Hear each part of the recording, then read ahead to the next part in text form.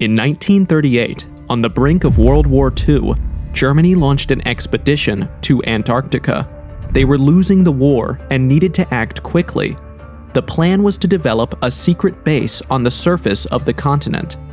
With Adolf Hitler on his last legs during the war, this secret base would be a safe haven for the Germans to recuperate and retaliate. But things didn't quite go as planned. Over several decades, quite a number of mysteries have been unexplored and unsolved on the continent of Antarctica. Some events have been scrapped from public records and hidden from public eyes. Well, not after this video. Let's investigate just what is being hidden on the surface of Antarctica.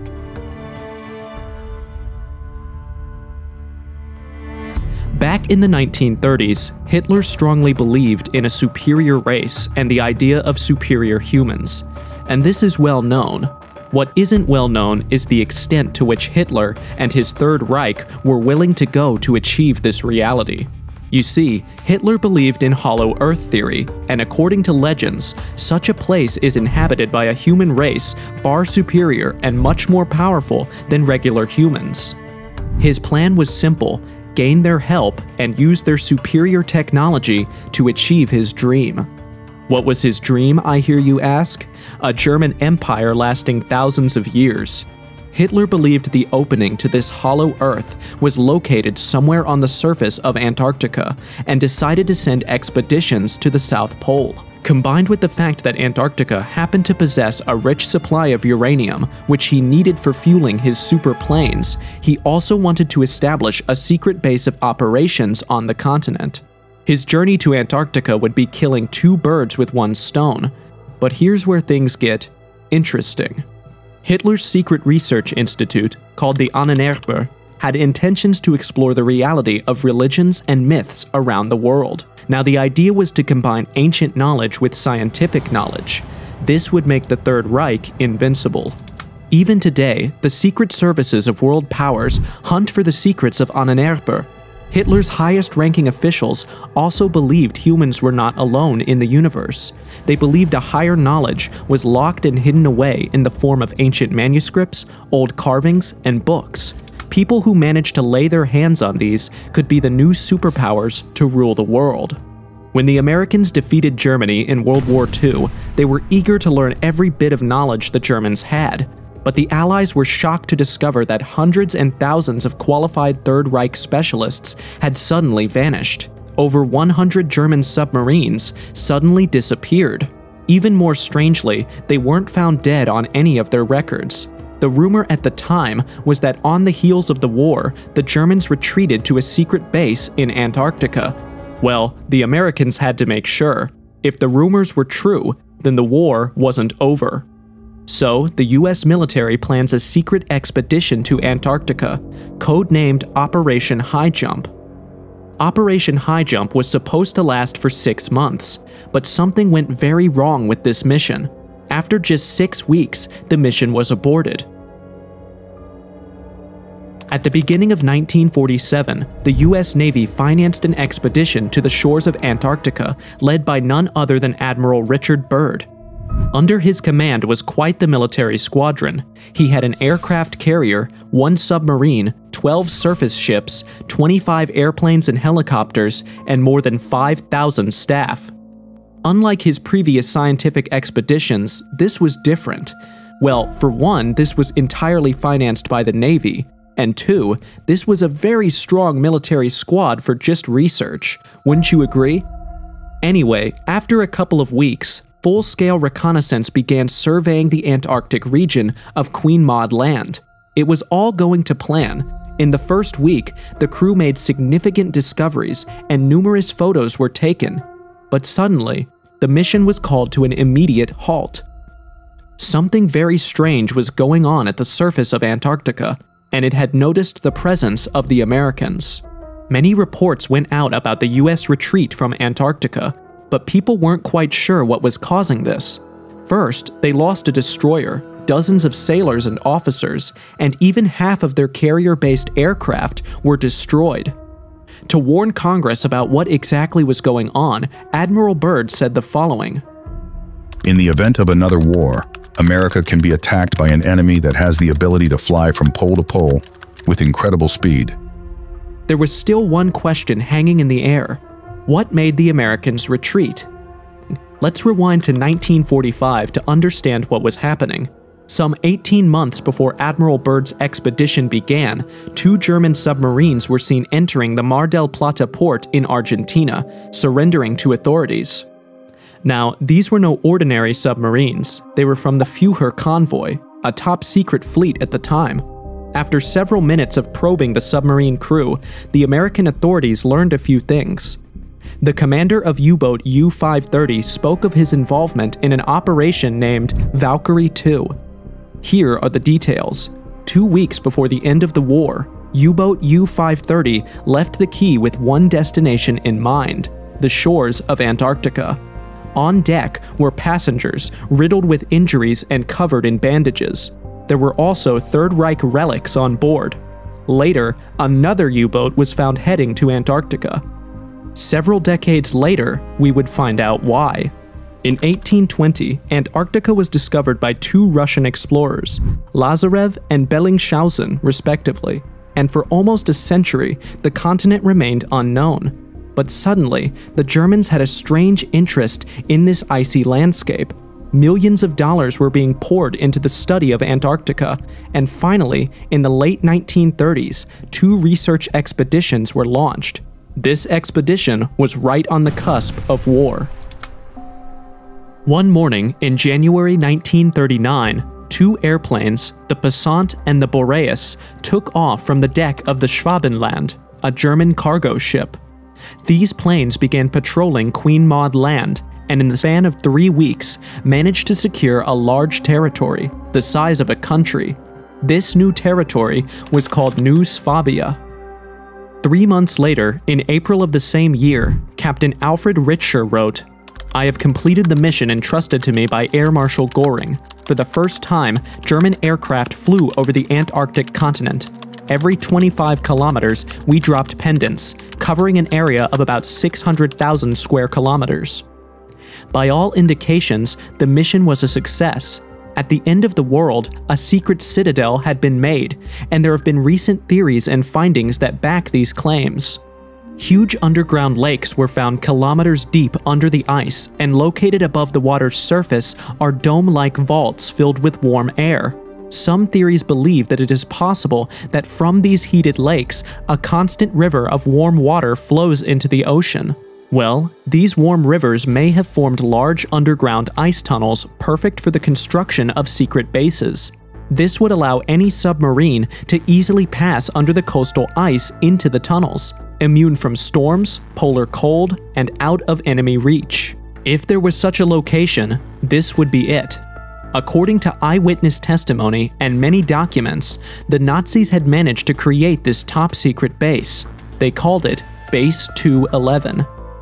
You see, at the start of 1939, regular trips were made between Antarctica and Germany in a specially equipped and modified research vessel called the Swabia. Mine constructing equipment, railroad machinery, trucks, and giant tunnel-building mills were being transported to Queen Maud Land. As these trips were going on, skilled workers, engineers, and scientists also arrived. Why was Germany in need of such a remote base? Well, there are various assumptions. Some believed that Germany wanted control of the southern seas, while others thought that the Germans were just attracted to the natural resources on the continent. But many believed that in case the Germans lost the war, Antarctica would be a secret hiding spot for the elite of the Third Reich. By the end of 1946, Admiral Richard Byrd received the order to destroy the Nazi base in Antarctica. But here's where things take a left turn. The American squadron reported being met with heavy resistance, including fighter jets and strange aircraft they described as flying saucers. According to Admiral Byrd, they emerged from the water at high speeds, causing heavy damage to the expedition. This was one of such encounters by an experienced pilot named John Seierson. I witnessed a terrifying incident while on the deck of Casablanca. 2 flying saucers emerged from the water with incredible speed, dodging between the ship masts and disrupting the radio antenna. Before I could even blink, The saucers then dove into the ray that destroyed 2 Corsair planes. I watched in horror as our destroyer ship, the Murdoch, burst into flames and began to sink just 120 feet away. Despite the danger, rescue teams and lifeboats rushed to the scene, and the chaos lasted for about 20 minutes. When the saucers finally submerged, we assessed the damage, and it was devastating. After the pilot's testimony, one question comes to mind. Who did the flying saucers belong to? Nazi Germany or unknown forces? After World War II, in Nazi secret archives, these drawings proved that German scientists were actually engaged in the development of disc-shaped aircraft. Now, at the time, nothing like these aircrafts existed, so how exactly did the Germans pull this off? In 1935, the secret society known as the Ahnenerbe was founded. The society consisted of high-ranking Nazi officials and Third Reich leaders. These leaders knew that the war was coming and that an army's size wasn't necessary to win future wars, so they adopted qualitative superiority. Basically, you could win a war with limited numerical strength and higher strategic planning. The Ahnenerbe brought in specialists in paranormal knowledge in order to achieve breakthroughs where their opponents would not be competent. Their search began just before World War II with the aid of a map discovered by historians in 1929. This was the famous Pierre Ries map. In the early 16th century, Turkish Admiral Pierre Ries created a map that mirrors the real Antarctic coast. This was 300 years before the official discovery of the continent. In his map notes, he described how he drew the map from numerous sources, some sources even older than 3,000 years. For many years, international experts and cartographers have been left stumped as to how the Pierre Ries map could have made such detail in those times. Suffice it to say that this aided the Ahnenerbe in their search of hidden knowledge. Flash backward a century, and the map shows the possibility of finding the Aryan race. It brought hope to the search for ancient technology from Atlantis. According to some theories, they believe that Antarctica is the former Atlantis buried under layers of ice from pole displacement. After taking what they wanted, they began searching for ancient relics and manuscripts around the world, from Tibet to South America. Notably, they searched the Knights Templar archives, which were similar manuscripts to the Pierre Ries map. It suggested that they knew something important about Antarctica. They confiscated libraries of several faculties and secret societies. In March of 1945, one librarian said he witnessed the group evacuating a library with several thousands of volumes. According to popular belief, it's very likely that the Ahnenerbe learned something incredible about Antarctica. Unfortunately, records about their achievements have been scrapped from existence. But many have speculated that the Ahnenerbe had discovered something far advanced from their current technology. From their long list of findings, the Ahnenerbe had discovered flying saucers. In 1942, sightings of flying saucers were more rampant than ever.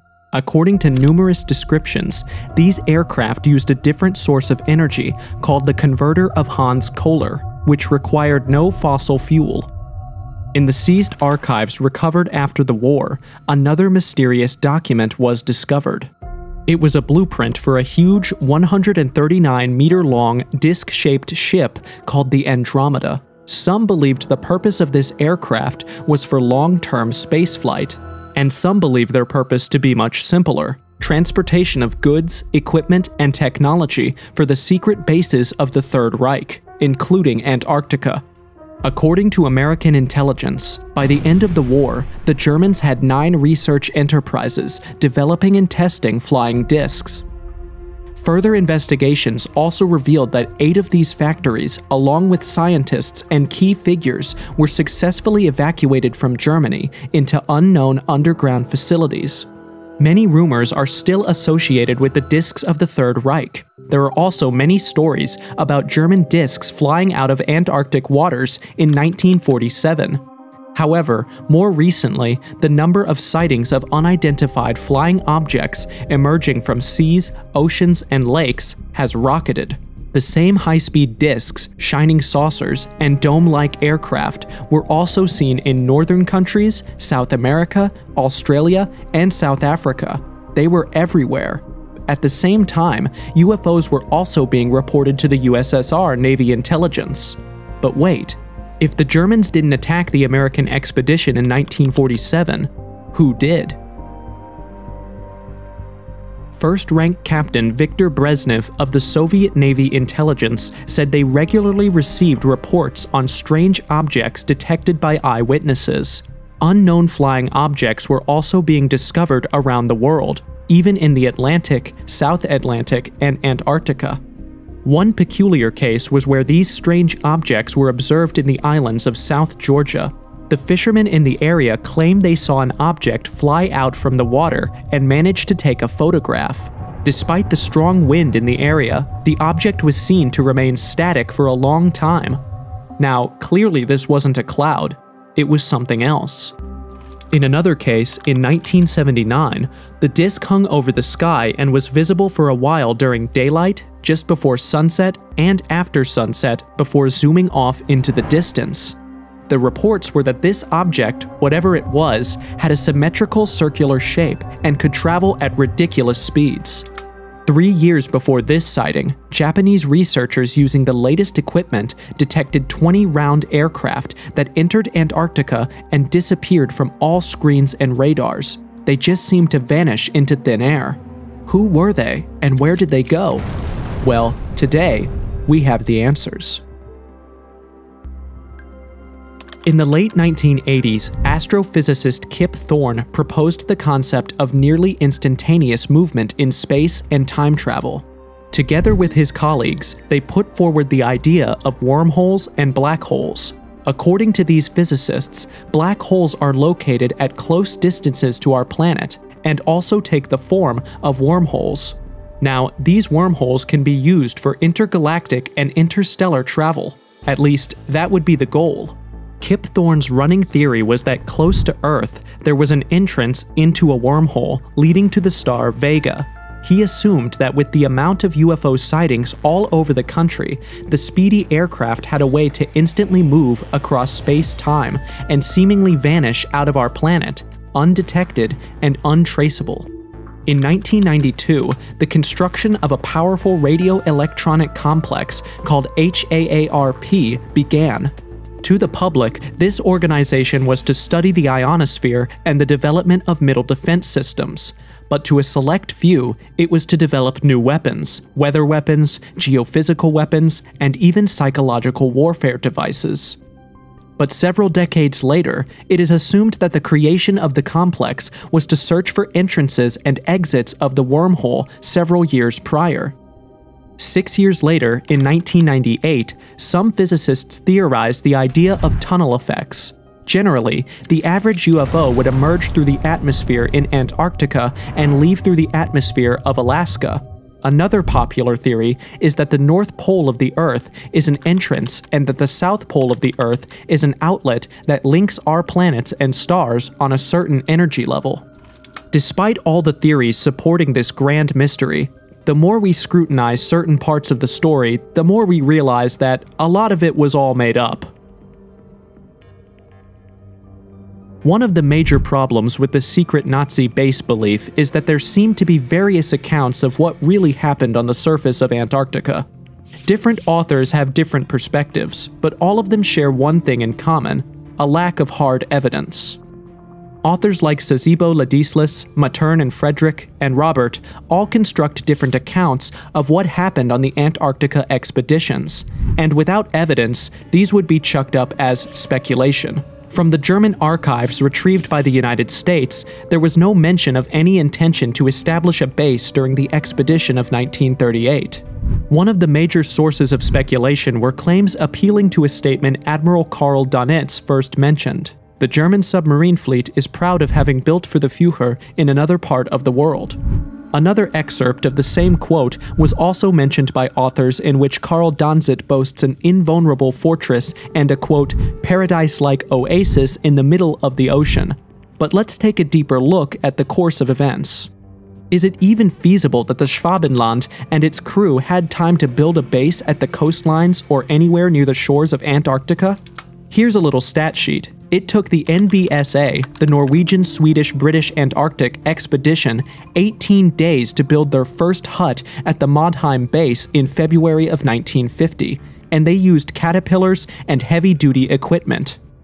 It took Amundsen's South Polar Party 14 days to build their hut at their base in 1911, and they had many sledges and 80 dogs. However, the Schwabenland was reportedly off the coast for a month, and the ship logs prove without doubt that most of the time all they did was steam to and fro along the coast, taking marine samples. There would have been very little time for it to offload the amount of equipment needed to build a base, either at the coast or inland. Yes, the Germans did visit Antarctica, but for reconnaissance purposes only. The U-boats, did U-530 and U-977 visit Antarctica? Well, short answer, it was Ladislaus Szabo who invented the story that two submarines had transported Hitler to Antarctica. Every other variation you find on the internet was just a spin-off of the original. According to interrogation reports and observations, the U-530 and U-997 weren't how the authors had described them. The real U-boats were much larger and not as fast. From public records, both boats didn't leave the dock on the same day, but on different occasions. The authors thought it a good idea to have them depart on the same day to make the secret submarine convoy theory believable. Let's forget for 1 second about the public records and look at the science. Could the boats even make such a journey? The first obstacle would be the Southern Ocean itself, and if that wasn't enough, you'd have to overcome the packs of ice that surround Antarctica during winter. Satellite data revealed by NASA shows that the ice pack extends around 500 kilometers outward from the coast. So, to reach the coast, the U-boats would have had to travel some 1,000 kilometers under ice. And here's the thing, diesel submarines are not made for under-ice operations. Then we get to Operation High Jump. Many theories claimed that the US sent a squadron to Antarctica in 1946 to destroy the secret Nazi base. One example would be the interrogation of U-boat crews in 1945, but there was no evidence to back this up. There were also several claims that Admiral Byrd claimed that the high jump's objective was to, quote, break the last desperate resistance of Adolf Hitler. Yet again, no source was given for this quote. Operation High Jump indeed was the largest ever expedition to Antarctica, with over 4,700 men, but the main reason for the expedition was to train the US Navy in polar operations. It was a military operation. At the time, the US Navy saw the Soviets as a threat and believed there was going to be an Arctic war. Nonetheless, Operation High Jump was an early exercise of the coming Cold War, designed to increase the US Navy's fighting prowess. As early as the 1950s, rumors also began to spread about flying saucers encountered in some German circles, and that these were the new weapons of the Third Reich. But these claims were all false. Talks about Admiral Byrd seeing UFOs and flying saucers were just bad translations or deliberate mistranslations of the original Spanish recording from Admiral Byrd. Equally, the Ononegber was a secret cult that operated during World War II. They focused on various pseudoscientific and occult research, but there's no credible evidence linking their activities directly to the Piri Reis map. Now, all these are what the critics are saying, and in a way they are correct, but here's where their allegations start to shake. Hitler wouldn't invest so much resources into the unknown if it was proven at one time to be true. Do you know how much he invested in the occult? A lot. And this was during the war. I don't think he would do that if he wasn't certain of some things. Sure, some pictures of UFOs could be hoaxes, but certainly not all. 1945 really felt like the world was ending. There was the Second World War, then the Hiroshima bombing. I don't know about you, but if my existence was threatened, I wouldn't risk exposure to save myself and my race, and it felt like that was what our neighbors, aka the aliens, were doing. Also, Admiral Byrd himself said he saw and witnessed something he couldn't just explain. According to him, another world was entirely hidden in Antarctica. The crazy thing is, after his debriefing with the United States government, he was ordered to never speak of his encounter again. And to top it off, his very son committed quote-unquote suicide at a dirty, poor, rundown alley. Let me explain what I mean. Byrd wrote a diary just before he died, detailing his encounter with the strange world he saw. Of course, he was about to die, so the order given to him 50 years ago didn't matter anymore. Now, his son found the diary and released it and was going to show more proof of his father's encounter, but the morning he was supposed to unveil this proof, his body was found in an alley, and the cause of death, according to the police, was dehydration and malnourishment, which of course is a blatant lie, because Byrd's son is from a rich family. Byrd himself was very wealthy and well-known, so how could someone who could afford 5 square meals be malnourished and dehydrated? And lastly, isn't it just weird that the whole world, despite their differences in policies, all came together to say, no, you can't come to Antarctica? I'm serious, try booking a flight to Antarctica and see how far you can go. This is known as the Antarctica Treaty. When you add all these up, it starts to look very much like there was something Hitler found, that the Allies found when they took over, and definitely the world leaders found that they would do anything to keep secret. Once again, Byrd gave a chilling detailed encounter of what he saw. Luckily, we have a video on it, and you can check it out here. After you watch it, you will start to see that you are not crazy.